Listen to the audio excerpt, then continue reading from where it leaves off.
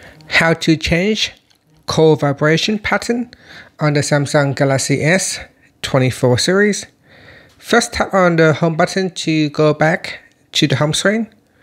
From the home screen, swipe down at the top, then tap on the settings icon. Next, in the settings page, we then scroll down and tap on sounds and vibration. Next, tap on ringtone, and then tap on vibrate while ringing. Tap on the left hand side panel. From here, you can go down a list and select a vibration pattern.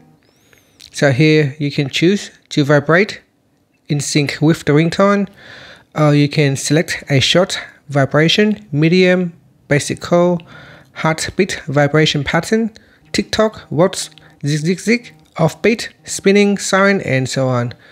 So select one of the options.